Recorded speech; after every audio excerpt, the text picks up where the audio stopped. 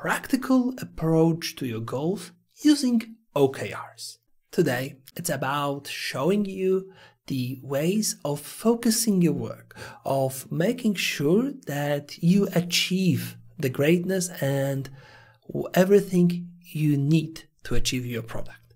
This session will be divided into 5 parts.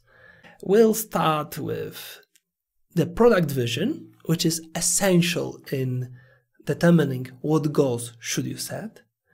I will tell you about being data-driven and how it is important for product managers in order to be focused and achieve success, which will lead us to slightly philosophical segment on strategical thinking. Then we'll move to goals and finally to OKRs. So, without further ado, let's begin. The vision, and not the Marvel Cinematic Universe superhero vision, but the product vision. What is it? Well, to make it short, it's a simple sentence that tells you what you want to achieve with the product. The vision should incorporate your target audience, the way you want to achieve your product success, what problem are you solving, and, well, few other tidbits. But that's not really important in terms of the fine detail. It's important to know that this is your North Star, that you declare what you want to achieve, and based on that, you can have different interpretations on how to do it. To illustrate what I mean, let's look at my fake product called Money Hungry Alarm Clock. Money Hungry Alarm Clock is a mobile app that basically forces you to pay the app if you use the snooze button. That's a very simple context, Constack, that's a simple idea, and obviously maybe such product exists. I don't intend to build it, but it always helps me to illustrate different aspects of product management. So for this particular app, the vision goes something like this. We want to enable our clients to reach their work on time by providing them the technology to achieve that. Now, obviously, the idea here is to build a mobile app that takes money from your account if you use the snooze button. But see how I focus on the problem, on what is the app solving, and I'm saying that I just want to use the tech to achieve that. That means that I'm focused on achieving a result and not means on which I want to do that. With this, it means that I can either build my app and just go with the original premise, but also if I decide a different approach and see if playing ads on full loudness when the snooze button is pressed is more effective, maybe it brings me more revenue and is more successful in maintaining the client base or even waking them up. Who knows? But it still meets the vision. It still meets the problem that needs solving. So, why set a vision? Why do you need a simple sentence like that in order to progress with your product? First of all, it helps you focus your efforts. It tells you where to go and what you want to achieve, just like we said with the example already presented. It defines your target, so everyone is aware what you are actually want to achieve. It prevents you from happening called feature creep, where you just develop feature for feature's sake, which don't really make too much sense. They complicate the product, and whenever you have an option to do something, you can ask yourself, does it make sense? Does it meet the vision. And trust me, the vision will appear on its own anyway. But the vision that will appear on its own might not be the one you'd like to have, which will be discouraging, like we are the cheaper version of the leading competitor. And this is not what gives you inspiration, that helps you to get better. Not at all. It just makes you sad. So it's best to have a vision that you control, that helps you develop the product, rather than having a vision that jeopardizes your hard work. But, well, worst case scenario, it just highlights your professionalism. Product managers develop visions. Full stop. If you still don't believe in it, if you still think it's a waste of your time, it's still something you should do in order to show that you are a great product manager. Let's understand the more numeric aspect. Because when you start your journey to a vision, and vision is your destination, then you have to know your progress. Then you have to know how are you getting better, if you're getting better. And that is being data-driven. This is one of those features that is highly demanded from product managers. It's almost on every job ad, and it's something that you need to represent, being a great PM. What does it mean? This is an art of pursuing evidence. This is realizing that everything that has no evidence and has no numbers is just an opinion. That you don't just make claims without justification. That you pursue data, that's evidence. You create frameworks that will generate the evidence, and you are able to, well, numerically present anything you do. That also means that if you can put a number on something, you can report on it. You can see the progress, you can present it to stakeholders, and with this, if you can put a number of everything, you can limit risk. You can see what's your best possible decision in any given circumstance, and, well, don't make foolish mistakes based on gut feeling. Of course, there will be stuff that can be done on gut feeling. It's not that we are computers, but if you have a lot of stakes, you need to do something in several sprints and invest dozens or hundreds of dollars, then, well, you need your data to prove that this is a good direction.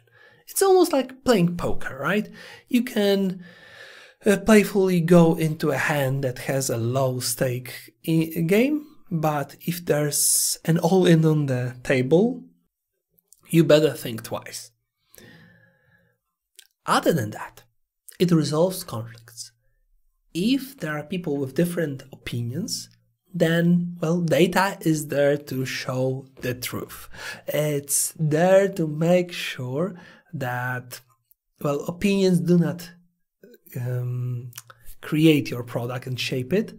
It's educated moves, very well-crafted decisions that can be supported by great evidence to everyone that is open to hear that evidence. That also indicates dealing with hippos. That's an acronym for highest paid person's opinion. Sometimes you will have managers that will just come into your room and give you a magical solution, a thing that you should just do and it will be great. Nah, they have just opinions like anyone. And unless they can support it with data, then you probably shouldn't follow that opinion. There can be an illusion that this is a good thing to do. Those people have a lot of experience. They are paid highly to have those opinions.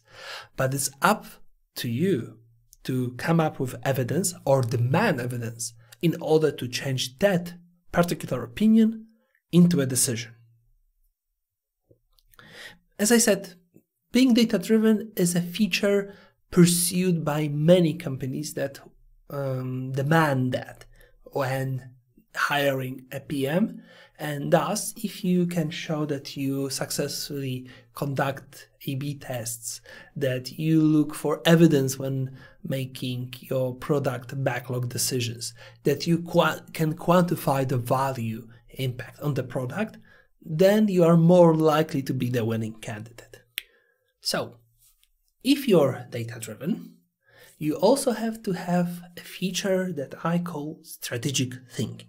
There is a temptation for product managers to be project managers,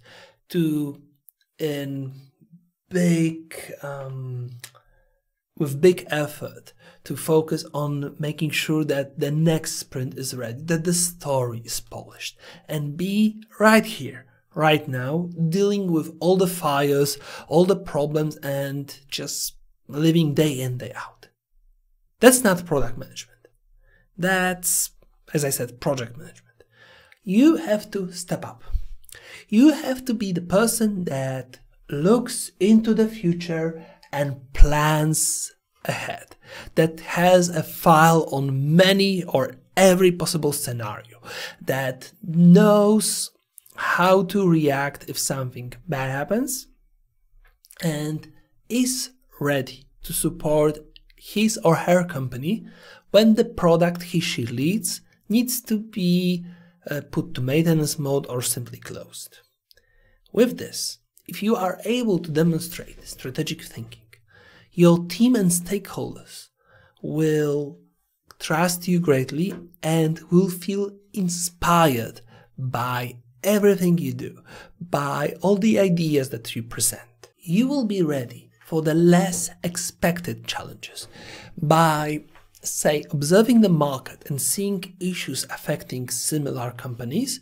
You can plan ahead on what happens if the same problem strikes you. What do you do when the problem appears? And you just take out a file with brainstorming ideas or user stories and tasks that are prepared for the scenarios, and everyone will be amazed. Maybe you will just invest ahead to prevent this issue. It might not look too good there and then, but when the problem arises, you will be already there with a solution. That's really, really amazing. That will secure your company's future. That will save jobs, that will save the profit. Just because you took an extra time to figure out what happens if. What if everyone stops using Skype and switches to Zoom? What do we do then? Well, I might have a solution, I might have an idea, but anyway. That strategic thinking is also about demonstrating that you understand your clients, your market, and your product to an absolutely highest degree. That you are an expert in your field and you can make very educational guesses, like Stanisław Lem or Star Trek did about the future, where devices that are now our day-to-day equipments have been theorized much ahead, and many futurists correctly guessed how the technology will evolve. They understood the needs of the users of technology and guessed that technology will adapt to the users, not the other way around. Okay, so now we've built all the foundations that helps you to be a data-driven, strategic product manager that can set his or her own goals in order to achieve the vision. So, again, not the Marvel Cinematic Universe vision. Why set goals? You probably already know the answer. That's very in line with what I said about strategic thinking, about being data-driven, but still, let's dwell on that. Let's figure out the goals. If you are in a situation where the product simply grows, then you might have said, let's just chill out and let it grow, we don't need to do too much. But still, if you have ambitious goals, you will think out of the box. You will be pushed to do more, to figure out more, to try something that might be slightly risky and wouldn't be too smart if you just do it in a situation where the growth simply appears. But yeah, that's thinking out of the box, and being creative is a great thing for PMs, and goals really help with it. It helps you to focus. Just like the vision helps you to focus your development efforts, the goals help you to develop the specific aspect you deemed the most important. So you need to realize that you can't do everything. You can't fix all the issues. You can't win all the clients. Instead, you need to focus on the battles that you are most likely to win or win big. And goals really help with that. And to add here, you want to reach those goals in specific time. So it's helping you to make promises to stakeholders and stick to them, and landing them when you promised to land them.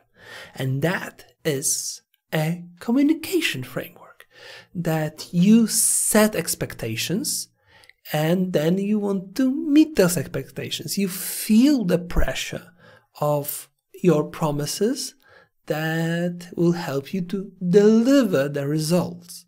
Obviously, this is not bulletproof. Just by setting goals doesn't mean that you will achieve them. But if you are setting goals, then you know that this can be somehow done. You're not telling everyone just, let's make a goal to have everyone use Skype, full stop. No, that's unreasonable. That's not physically possible. Not even everyone has a device to support Skype, right? And we know the situation in the market. We know that there is big competition. We need to just make sure that we create a product that, when shown to someone, they will appreciate it. They want to use it and stick to it. And that creates the goals that are in line with that plan. So let's talk about making good goals. SMART goals. I'm not a big fan of frameworks. I'm usually seeing them as trying to be needlessly smart, just by putting something that's, well, obvious when you think about it, and giving it a cool name and putting few common sense guidelines and call it a framework. But this one called the SMART goal framework, I really like. It tells you what goals need to be successful and helpful. They need to be specific, so simple, sensible, significant for your product. So say for Skype to grow the number of users who use the video calls. Measurable, meaningful, motivating. That means that, well, I know how many people use Skype for video calls, and I'm setting myself a bar that I will want to reach, that I want to grow the number of users. Achievable. Agreed, attainable, yeah, very similar to measurable. And relevant, reasonable, realistic results driven. Everything I think I already said.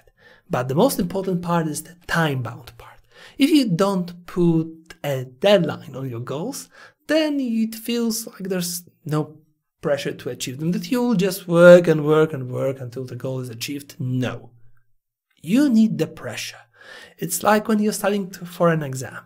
You need to be ready with your knowledge by the exam's date. Otherwise, the effort doesn't make any sense, right? You have to work hard in order to achieve goal by a certain day.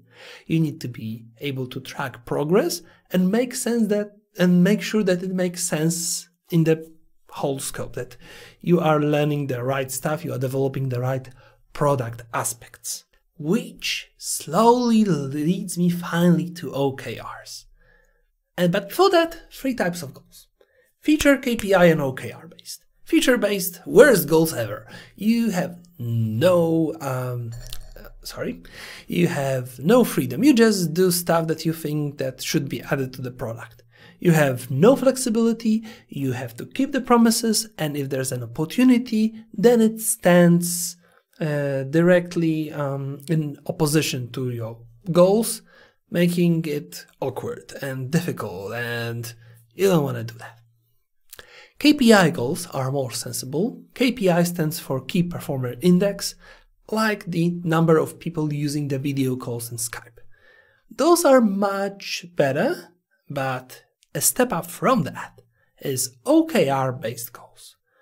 Objective Key Results. If we go to the vision, it's our destination. To reach our destination, we have to have a strategy.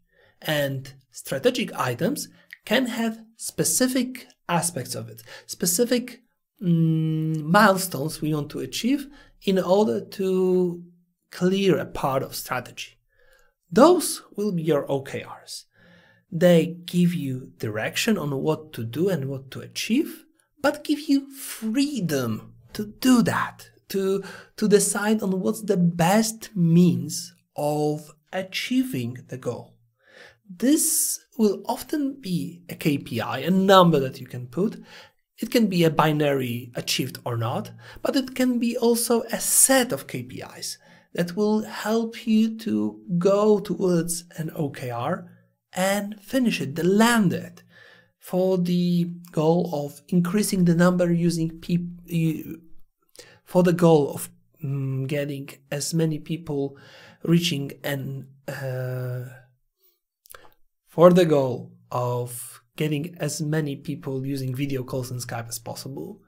You can do that by getting new people to your Skype. You can fix a known issue to prevent people from not using the video calls.